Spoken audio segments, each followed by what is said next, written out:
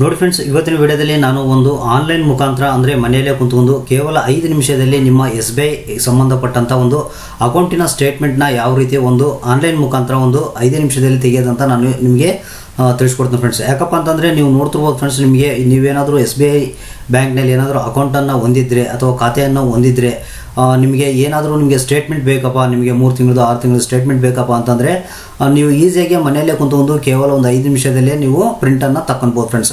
ಆದರೆ ಕೆಲವೊಂದು ಸಂದರ್ಭದಲ್ಲಿ ನೀವು ನೋಡ್ತಿರ್ಬೋದು ಫ್ರೆಂಡ್ಸ್, ನಿಮಗೆ ಯಾವುದೇ ಒಂದು ಸಂದರ್ಭದಲ್ಲಿ ಯಾವುದೇ ಒಂದು ಪರ್ಸನಲ್ ಲೋನ್ ತೊಗೊಬೇಕಂತಂದರೆ ಅಥವಾ ಹೌಸಿಂಗ್ ಲೋನ್ ತೊಗೊಬೇಕಂತಂದರೆ ಮತ್ತು 2 ವೀಲರ್ ಲೋನ್ ತೊಗೊಬೇಕಂತಂದರೆ ಯಾವುದೇ ಒಂದು ಕೆಲಸ ಕಾರ್ಯಗಳಿಗಾಗಿ ನೀವು ಬ್ಯಾಂಕಿಗೆ ಹೋಗಿರ್ತೀರ. ಅಂಥ ಸಂದರ್ಭದಲ್ಲಿ ನಿಮಗೆ ಒಂದು 3 ತಿಂಗಳು ಬ್ಯಾಂಕ್ ಸ್ಟೇಟ್ಮೆಂಟ್ ಬೇಕು ಅಥವಾ 6 ತಿಂಗಳ ಬ್ಯಾಂಕ್ ಸ್ಟೇಟ್ಮೆಂಟ್ ಬೇಕು ಅಂತ ಹೇಳ್ತಿರ್ತಾರೆ ಫ್ರೆಂಡ್ಸ್. ಅಂಥ ಸಂದರ್ಭದಲ್ಲಿ ನಿಮಗೆ ಐಡಿಯಾ ಬರೋದಿಲ್ಲ ಫ್ರೆಂಡ್ಸ್. ಆವಾಗ ನಾವು ಬ್ಯಾಂಕಿಗೆ ಹೋಗಿ ಒಂದು ರಿಕ್ವೆಸ್ಟ್ ಲೆಟರನ್ನು ಕೊಡಬೇಕಾಗುತ್ತೆ. ರಿಕ್ವೆಸ್ಟ್ ಲೆಟರ್ನ ಕೊಟ್ಟ ನಂತರ ಅವರು ನಿಮಗೆ ಒಂದು ಬ್ಯಾಂಕ್ ಸ್ಟೇಟ್ಮೆಂಟ್ ಕೊಡೋಕೆ ನಿಮಗೆ ಡಿಲೇ ಮಾಡ್ತಾರೆ ಅಂತಲೇ ಹೇಳ್ಬೋದು ಫ್ರೆಂಡ್ಸ್. ಆದರೆ ನಾವು ಇಲ್ಲಿ ಇವತ್ತಿನ ವಿಡಿಯೋದಲ್ಲಿ ನಿಮಗೆ ಆನ್ಲೈನ್ ಮುಖಾಂತರನೇ ಒಂದು ನೆಟ್ ಬ್ಯಾಂಕಿಂಗ್ ಮುಖಾಂತರ ಒಂದು ಮನೆಯಲ್ಲೇ ಕುಂತು ಕೇವಲ 5 ನಿಮಿಷದಲ್ಲಿ ನಿಮ್ಮ ಒಂದು SBIಗೆ ಸಂಬಂಧಪಟ್ಟಂಥ ಅಕೌಂಟ್ನಲ್ಲಿರುವಂಥ ಒಂದು ಸ್ಟೇಟ್ಮೆಂಟ್ನ ಯಾವ ರೀತಿ ಒಂದು ಈಸಿಯಾಗಿ ತೆಗೆಯೋದಂತ ನಾನು ಇವತ್ತಿನ ವಿಡಿಯೋದಲ್ಲಿ ನಿಮಗೆ ತಿಳಿಸ್ಕೊಡ್ತೀನಿ ಫ್ರೆಂಡ್ಸ್. ಹಾಗಾದರೆ ಬನ್ನಿ ಫ್ರೆಂಡ್ಸ್, ನೋಡೋಣ. ನಾವು ಮಾಡುವಂಥ ಎಲ್ಲ ವಿಡಿಯೋಗಳನ್ನ ನೋಡಬೇಕಂತಂದರೆ ಸಬ್ಸ್ಕ್ರೈಬ್ ಬಟನ್ ಮೇಲೆ ಕ್ಲಿಕ್ ಮಾಡಿ ಫ್ರೆಂಡ್ಸ್. ನಂತರ ಒಂದು ಬೆಲ್ ಐಕನ್ ಬರುತ್ತೆ, ಅದ್ರ ಮೇಲೆ ತಪ್ಪದೇ ಕ್ಲಿಕ್ ಮಾಡಿ ಫ್ರೆಂಡ್ಸ್.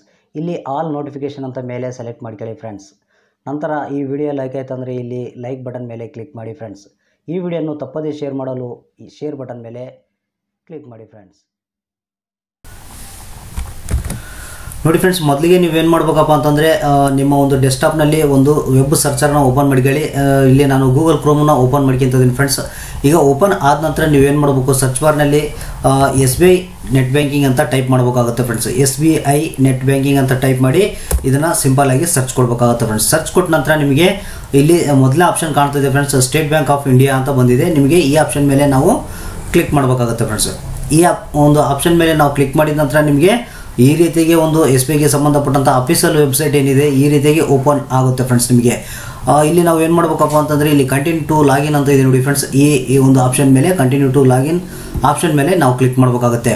ಕ್ಲಿಕ್ ಮಾಡಿದ ನಂತರ ನಿಮಗೆ ಈ ಒಂದು ನೆಟ್ ಬ್ಯಾಂಕಿಂಗ್ಗೆ ಸಂಬಂಧಪಟ್ಟಂಥ SBI ಆನ್ಲೈನ್ ಒಂದು ವೆಬ್ಸೈಟ್ ಇದೆ ಈ ರೀತಿಯಾಗಿ ಓಪನ್ ಆಗುತ್ತೆ ಫ್ರೆಂಡ್ಸ್. ನೀವೇನಾದರೂ ಒಂದು ಈ SBIಗೆ ಸಂಬಂಧಪಟ್ಟಂಥ ನೆಟ್ ಬ್ಯಾಂಕಿಂಗ್ ಅಫಿಷಿಯಲ್ ವೆಬ್ಸೈಟ್ಗೆ ರಿಜಿಸ್ಟ್ರೇಷನ್ ಮಾಡ್ಕೊಂಡಿಲ್ಲ ಅಂತಂದರೆ ಇಲ್ಲಿ ಒಂದು ರೈಟ್ ಸೈಡ್ಗೆ ನ್ಯೂ ಯೂಸರ್ ರಿಜಿಸ್ಟ್ರೇಷನ್ ಅಂತ ಇದೆ ಫ್ರೆಂಡ್ಸ್. ಇದ್ರ ಮುಖಾಂತರ ನೀವು ರಿಜಿಸ್ಟ್ರೇಷನ್ ಮಾಡ್ಕೊಬೋದು.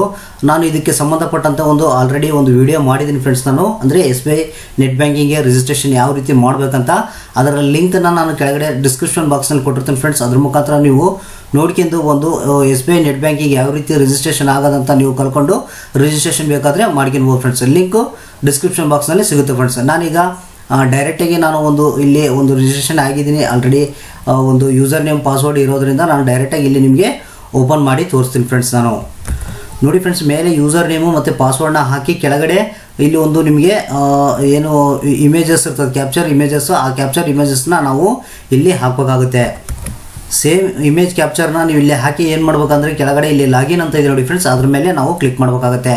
ಕ್ಲಿಕ್ ಮಾಡಿದರೆ ನಿಮಗೆ ಈ ರೀತಿಯಾಗಿ SBIಗೆ ಸಂಬಂಧಪಟ್ಟಂಥ ನೆಟ್ ಬ್ಯಾಂಕಿಂಗ್ ವೆಬ್ಸೈಟ್ ಅಂದರೆ ನಿಮ್ಮ ಅಕೌಂಟಿನ ನೆಟ್ ಬ್ಯಾಂಕಿಂಗು ಈ ರೀತಿಯಾಗಿ ಓಪನ್ ಆಗುತ್ತೆ ಫ್ರೆಂಡ್ಸ್. ಓಪನ್ ಆದ ನಂತರ ನೀವು ನೋಡ್ತಿರ್ಬೋದು, ನಿಮ್ಮ ಅಕೌಂಟಿಗೆ ಸಂಬಂಧಪಟ್ಟಂಥ ಎಲ್ಲ ಮಾಹಿತಿಗಳು ಇಲ್ಲಿ ನಿಮಗೆ ನೀವು ಕಲೆಕ್ಟ್ ಮಾಡ್ಕೊಬೋದು. ಇನ್ಫಾರ್ಮೇಷನ್ನ ನೀವು ಕಲೆಕ್ಟ್ ಮಾಡ್ಕೊಬೋದು. ಬ್ಯಾಂಕ್ ಬ್ಯಾಲೆನ್ಸು ಅಥವಾ ಇತರ ಯಾವುದೇ ನಿಮ್ಮ ಒಂದು ಕೆಲಸ ಕಾರ್ಯಗಳನ್ನು ಕೂಡ ನೀವು ಆನ್ಲೈನ್ ಥ್ರೂ ನೀವು ಮಾಡ್ಬೋದು.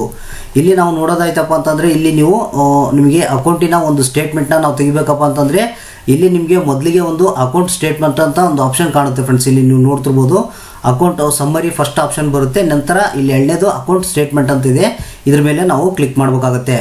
ಕ್ಲಿಕ್ ಮಾಡಿದ ನಂತರ ನಿಮಗೆ ಇಲ್ಲಿ ಆಪ್ಷನ್ ಬರುತ್ತೆ. ನಿಮಗೆ ಯಾವ ರೀತಿ ನಿಮಗೆ ಸ್ಟೇಟ್ಮೆಂಟ್ನ ತೆಗಿಬೇಕು ಅನ್ನೋದು ಇಲ್ಲಿ ಆಪ್ಷನ್ ಬರುತ್ತೆ ಫ್ರೆಂಡ್ಸ್. ಇಲ್ಲಿ ನೀವು ನೋಡ್ತಿರ್ಬೋದು ಫ್ರೆಂಡ್ಸ್, ನಿಮ್ಮ ಅಕೌಂಟಿನ ಮಾಹಿತಿ ಹೆಸರು ಮತ್ತು ನಿಮಗೆ ಯಾವ ಅಕೌಂಟನ್ನು ಹೊಂದಿದ್ದೀರಾ ಮತ್ತು ಬ್ರಾಂಚ್ ಕೋಡ್ ಏನಿದೆ ಅದೆಲ್ಲ ಡೀಟೇಲಾಗಿ ನಿಮಗೆ ಇಲ್ಲಿ ತೋರಿಸುತ್ತೆ. ನಂತರ ನಾವು ಇಲ್ಲಿ ಕೆಳಗಡೆ ಬಂದರೆ ನಿಮಗೆ ಸ್ಟೇಟ್ಮೆಂಟ್ನ ನೀವು ತೆಗಿಬೇಕಂತಂದರೆ ನಿಮಗೇನು ಡೇಟ್ ವೈಸ್ ಬೇಕಾ, ನಿಮಗೆ 1 ವಾರದ ಬೇಕಾ, 2 ವಾರದ ಬೇಕಾ, ಅಥವಾ ತಿಂಗ್ಳದ್ದು ಬೇಕು, 1 ತಿಂಗ್ಳದ್ದು ಬೇಕಾ, ಅಥವಾ ಲಾಸ್ಟ್ 6 ಮಂತಿಂದ ಬೇಕಾ ನಿಮಗೆ ಅನ್ನೋದನ್ನ ಇಲ್ಲಿ ಇನ್ಫಾರ್ಮೇಷನ್ ಕೇಳುತ್ತೆ ಫ್ರೆಂಡ್ಸ್. ಇಲ್ಲಿ ನಿಮಗೆ ಏನಾದರೂ 10 ದಿನದ್ದು 15 ದಿನದ್ದು ಸ್ಟೇಟ್ಮೆಂಟ್ ಬೇಕಪ್ಪ ಅಂತಂದರೆ ಇಲ್ಲಿ ಬೈ ಡೇಟ್ ಅಂತ ಇದೆಯಲ್ಲ ಫ್ರೆಂಡ್ಸ್, ಇದನ್ನು ನಾವು ಸೆಲೆಕ್ಟ್ ಮಾಡ್ಕೊಬೇಕಾಗುತ್ತೆ. ಅಥವಾ 1 ತಿಂಗಳದ್ದು ಬೇಕು ಅಥವಾ 2 ತಿಂಗಳದ್ದು ಏನಾದರೂ ಬೇಕಪ್ಪ ಅಂತಂದರೆ ಇಲ್ಲಿ ಬೈ ಮಂತ್ ಅಂತ ಇದೆ ನೋಡಿ ಫ್ರೆಂಡ್ಸ್, ಅದನ್ನು ನಾವು ಇಲ್ಲಿ ಸೆಲೆಕ್ಟ್ ಮಾಡ್ಕೊಬೇಕಾಗುತ್ತೆ ಫ್ರೆಂಡ್ಸ್. ನಂತರ ನೀವು 3 ತಿಂಗಳ ಅಥವಾ 3 ತಿಂಗಳ ಮೇಲ್ಪಟ್ಟು ಏನಾದರೂ ನಿಮಗೆ ಒಂದು 3 ತಿಂಗಳದ್ದು 6 ತಿಂಗಳ ಸ್ಟೇಟ್ಮೆಂಟ್ ಬೇಕಂತಂದರೆ ನಿಮಗೆ ಲಾಸ್ಟ್ 6 ಮಂತ್ ಅಂತ ಒಂದು ಆಪ್ಷನ್ ಇದೆ ಫ್ರೆಂಡ್ಸ್, ಇಲ್ಲಿ ನೀವು ನೋಡ್ತಿರ್ಬೋದು.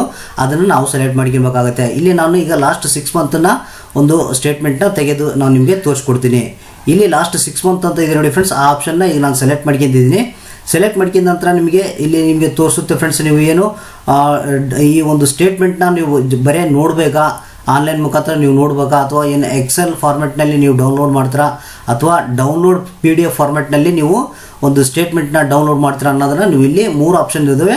ಯಾವುದಾದ್ರೂ ಒಂದು ಆಪ್ಷನ್ನ ನೀವು ಸೆಲೆಕ್ಟ್ ಮಾಡ್ಕೊಬೇಕು. ನಾನು ಇಲ್ಲಿ PDF ಫಾರ್ಮೆಟ್ನಲ್ಲಿ ಡೌನ್ಲೋಡ್ ಮಾಡ್ತೀನಿ ಫ್ರೆಂಡ್ಸ್. ಯಾಕಪ್ಪ ಅಂತಂದರೆ ನಾವು ಈಗ ಸ್ಟೇಟ್ಮೆಂಟ್ನ ಒಂದು ಯಾವುದೇ ಒಂದು ಕೆಲಸ ಕಾರ್ಯಗಳಿಗೆ ಸಬ್ಮಿಟ್ ಮಾಡಬೇಕಾಗಿರುತ್ತೆ. ಅಂಥ ಸಂದರ್ಭದಲ್ಲಿ ಈ ಒಂದು PDF ಫಾರ್ಮೆಟ್ನ ನಾವು ಡೌನ್ಲೋಡ್ ಮಾಡ್ಕೊಂಡು ಅದನ್ನು ನಾವು ಪ್ರಿಂಟನ್ನು ತಗೊಂಡು ಹೋದರೆ ನಮ್ಮ ಕೆಲಸ ಈಸಿಯಾಗಿ ಆಗುತ್ತೆ ಅಂತಲೇ ಹೇಳ್ಬೋದು ಫ್ರೆಂಡ್ಸ್. ನಾವು ಇಲ್ಲಿ ಡೌನ್ಲೋಡ್ ಇನ್ PDF ಫಾರ್ಮೆಟ್ ಅಂತ ಇದೆಯಲ್ಲ, ನಾನು ಈ ಆಪ್ಷನ್ನ ಸೆಲೆಕ್ಟ್ ಮಾಡ್ತೀನಿ. ನೀವು ಬೇಕಾದರೆ ಎಕ್ಸೆಲ್ ಶೀಟ್ನಲ್ಲಿ ತೆಗಿಬೋದು, ಬೇಕಾದರೆ ಜಸ್ಟ್ ನೀವು ನೋಡ್ಬೋದು ಫ್ರೆಂಡ್ಸ್. ಇಲ್ಲಿ ನಂತರ ನಿಮಗೆ ರೆಕಾರ್ಡ್ಸ್ ಅಂತ ಪೇಜ್ ಕೇಳುತ್ತೆ. ಅಂದರೆ ನಿಮಗೆ ಯಾವ ಒಂದು ಎಲ್ಲ ಆಲ್ ಅಂತ ಇದೆಯಲ್ಲ ಫ್ರೆಂಡ್ಸ್, ಇದನ್ನು ನಾವು ಕಂಟಿನ್ಯೂ ಅದೇ ರೀತಿ ಇರೋಕ್ಕೆ ಬಿಡೋಣ.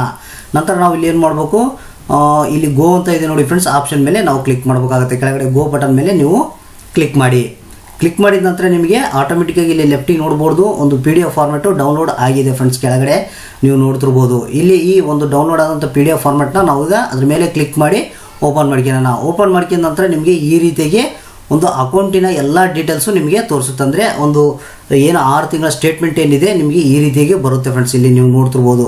ಈಗ ನಾನು ಒಂದು 6 ತಿಂಗಳ ಒಂದು ಸ್ಟೇಟ್ಮೆಂಟ್ನ ನಾನು ಸೆಲೆಕ್ಟ್ ಮಾಡ್ಕೊಂಡು PDF ಫಾರ್ಮೆಟ್ನಲ್ಲಿ ಡೌನ್ಲೋಡ್ ಮಾಡಿದ್ದೀನಿ. ನೀವು ಕೂಡ ಇದೇ ರೀತಿಯಾಗಿ ನೀವು ಒಂದು ಆನ್ಲೈನ್ ಥ್ರೂ ನಿಮ್ಮ ಅಕೌಂಟಿನ ಒಂದು ಸ್ಟೇಟ್ಮೆಂಟ್ನ ನೀವು ಈಸಿಯಾಗಿ ನೀವು ತೆಗೆದು ನಿಮ್ಮ ಒಂದು ಕೆಲಸ ಕಾರ್ಯಗಳಿಗೆ ನೀವು ಯೂಸ್ ಮಾಡ್ಬೋದು ಅಂತಲೇ ಹೇಳ್ಬೋದು. ನಂತರ ನಾವು ಈ ತೆಗೆದಂಥ ಒಂದು PDF ಫಾರ್ಮೆಟ್ನಲ್ಲಿರುವಂಥ ಒಂದು ಅಕೌಂಟಿನ ಸ್ಟೇಟ್ಮೆಂಟ್ನ ನಾವು ಇಲ್ಲಿ ಡೌನ್ಲೋಡ್ ಅಂತ ಮೇಲೆ ಇದೆ ನೋಡಿ ಫ್ರೆಂಡ್ಸ್, ಇಲ್ಲಿ ಡೌನ್ಲೋಡ್ ಕೂಡ ನಾವು ಒಂದು ಮಾಡ್ಬೋದು, ಅಥವಾ ಡೈರೆಕ್ಟಾಗಿ ಪ್ರಿಂಟ್ ಅಂತ ಇದೆಯಲ್ಲ ಫ್ರೆಂಡ್ಸ್, ಪ್ರಿಂಟ್ ಕೂಡ ನಾವು ಕೊಡ್ಬೋದು ಫ್ರೆಂಡ್ಸ್. ಇಲ್ಲಿ ನಾವು ಡೌನ್ಲೋಡ್ ಅಂತ ಕ್ಲಿಕ್ ಮಾಡಿದರೆ ನಿಮಗೆ ಇಲ್ಲಿ ಡೌನ್ಲೋಡ್ ಆಪ್ಷನ್ ಅದು ನಿಮಗೆ ಎಲ್ಲಿ ನಿಮಗೆ ಸೇವ್ ಮಾಡ್ಬೇಕಂತ ಕೇಳುತ್ತೆ. ಡೆಸ್ಕ್ಟಾಪ್ನಲ್ಲಿ ಆದರೂ ಸೇವ್ ಮಾಡ್ಕೊಳ್ಳಿ, ಅಥವಾ ಬೇರೆ ಯಾವುದಾದ್ರೂ ಒಂದು ಫಾರ್ಮೆಟ್ನಲ್ಲಿ ನೀವು ಸೇವ್ ಮಾಡ್ಕೊಬೋದು.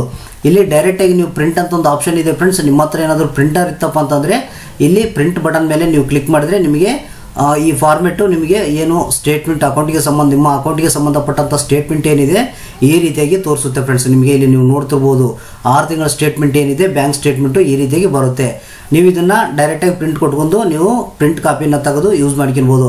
ಅದೇ ರೀತಿಯಾಗಿ ನೀವು ಸೇವ್ ಆ್ಯಸ್ PDF ಅಂತ ಇದೆ, ಇಲ್ಲಿ ನೀವು ಈ ಒಂದು PDF ಫಾರ್ಮೆಟ್ನ ಅಂದರೆ ಸ್ಟೇಟ್ಮೆಂಟ್ನ ನೀವು ಸೇವ್ ಕೂಡ ಮಾಡ್ಕೊಂಡು ಇಟ್ಕೊಬೋದು. ಇಲ್ಲಿ ಕೆಳಗಡೆ ಸೇವ್ ಅಂತ ಇದೆ ನೋಡಿ ಫ್ರೆಂಡ್ಸ್, ಸೇವ್ ಬಟನ್ ಮೇಲೆ ನೀವು ಕ್ಲಿಕ್ ಮಾಡಿದರೆ ನಿಮ್ಮ ಒಂದು ಡೆಸ್ಕ್ಟಾಪ್ನಲ್ಲಿ ನೀವು ಅದನ್ನು ಸೇವ್ ಮಾಡ್ಕೊಂಡು ಇಲ್ಲಿ ಸೇವ್ ಅಂತ ಇದೆ ನೋಡಿ ಫ್ರೆಂಡ್ಸ್, ನಿಮಗೆ ಸೇವ್ ಬಟನ್ ಮೇಲೆ ಕ್ಲಿಕ್ ಮಾಡಿದರೆ ನಿಮಗೆ ನಿಮ್ಮ ಒಂದು ಡೆಸ್ಕ್ಟಾಪ್ ಮೇಲೆ ಅದು ಸೇವ್ ಆಗಿರುತ್ತೆ ಫ್ರೆಂಡ್ಸ್. ನಾನು ಇಲ್ಲಿ ನಿಮಗೆ ತೋರಿಸ್ತೀನಿ, ಅದು ಡೆಸ್ಕ್ಟಾಪ್ನಲ್ಲಿ ನಿಮಗೆ ಒಂದು ಸೇವ್ ಆಗಿರುತ್ತೆ. ಇಲ್ಲಿ ನೀವು ನೋಡ್ತಿರ್ಬೋದು ಫ್ರೆಂಡ್ಸ್, ಒಂದು PDF ಫಾರ್ಮೆಟ್ನಲ್ಲಿ ಈಗ ಸೇವ್ ಆಗಿದೆ ಇದು.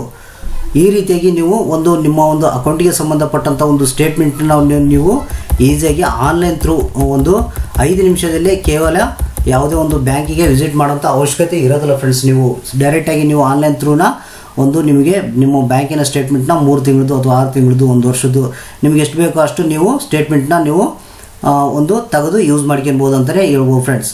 ಈ ವಿಡಿಯೋ ಏನಾದರೂ ಲೈಕ್ ಆಗಿತ್ತಪ್ಪ ಅಂದರೆ ಕೆಳಗಡೆ ಒಂದು ಲೈಕ್ ಬಟನ್ ಮೇಲೆ ಪ್ರೆಸ್ ಮಾಡಿ ನಿಮ್ಮ ಲೈಕನ್ನು ಕೊಡಿ ಫ್ರೆಂಡ್ಸ್. ತಪ್ಪದೇ ಈ ಮಾಹಿತಿಯನ್ನು ನಿಮ್ಮ ಎಲ್ಲ ಫ್ರೆಂಡ್ಸ್ಗಳಿಗೆ ಶೇರ್ ಮಾಡಿ ಫ್ರೆಂಡ್ಸ್.